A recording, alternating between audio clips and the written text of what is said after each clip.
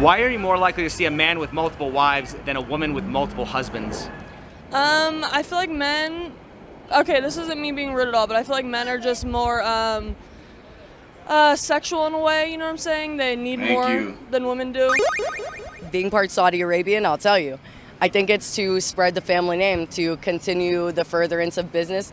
And frankly, you know, if you could date and equally get to know multiple people at one time and you're fearful of people embursting your money for false reasons, like, you know, marrying you for your money or your business, the best option is to have multiple girls, because at the end of the day, if somebody's going to, you know, stab you in the back or whatever it may be, then you have the option of you've already kindled with somebody else, I guess. If men have always been in power, who made the law that men could only have one wife?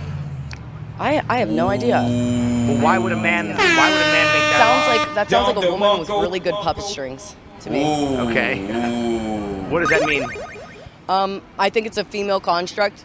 I feel like, you know, the whole wedding ceremony, things like that, I think it's a women's construct that we've demanded from men, because from the time we were children, we were expected with Disney movies to think that some prince is to sweep us off our feet and everything is to be perfect and there is no struggle and, you know, the birds do the dishes, and that's really not the case.